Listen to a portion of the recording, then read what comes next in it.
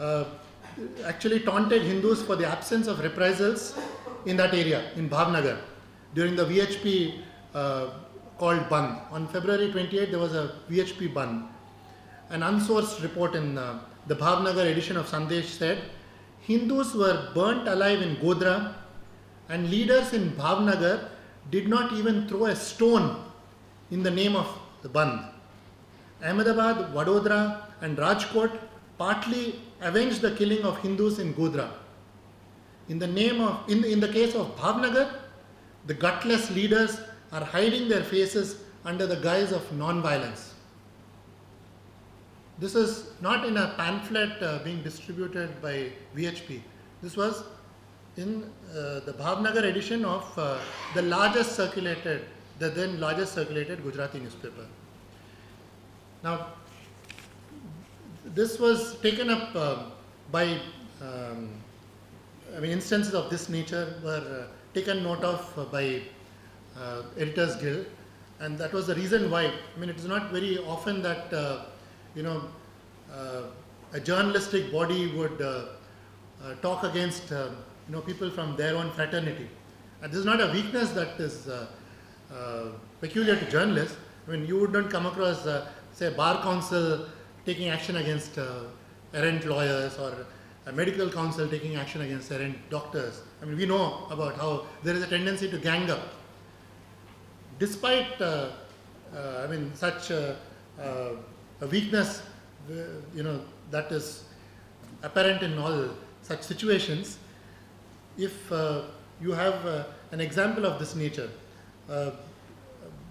Editors Guild report saying such harsh things about the conduct of Gujarati newspapers, it was because of such examples. And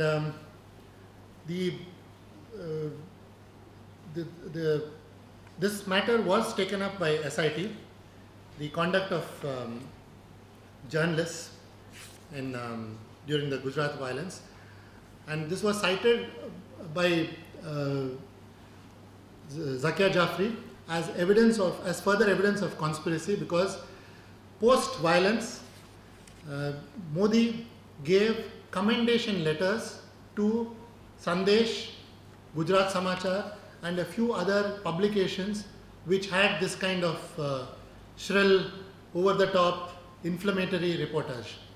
And it was a letter that he had given, that letter had the same text, and I must read out that letter before I conclude. And this was written without a sense of irony. He said, I am happy to note that your newspaper exercised restraint during the communal disturbances. And needless to add that the ones that actually maintained moderation, newspapers like, say, Indian Express or Times of India, which did extensive reportage of the violence, or TV channels like, say, Star News or whatever, they were all excluded from this kind of commendation letter. The ones who were given this commendation letter were only these kind of newspapers which were pulled up by the Editors Guild. And Editors Guild found their conduct so serious that it actually recommended that the state should take action against them. And it was this unusual instance of a journalistic body telling the state to take action against errant newspapers. And what was even more unusual was that the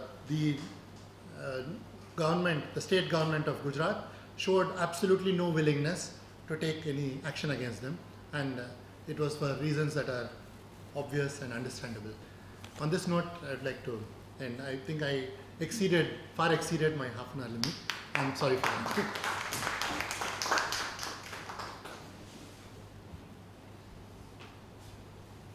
Thanks, Manoj, for the excellent lecture. Any questions?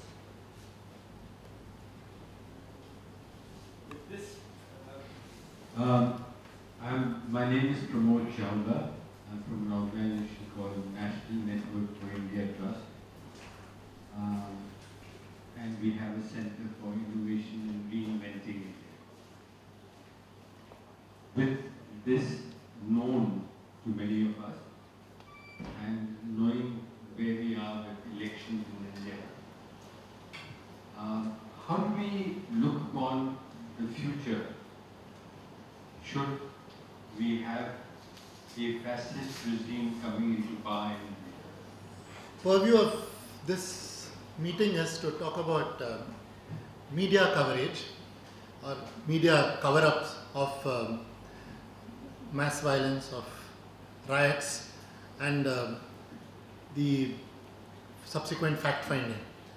And what we see is that, there is a tendency on the part of the mainstream media to soft pedal these issues. I might sound like an interested party, but I thought my book, The Fiction of Fact Finding, which came out a couple of months ago, had some very important disclosures. It questioned this much touted clean chit given to Modi by the SIT.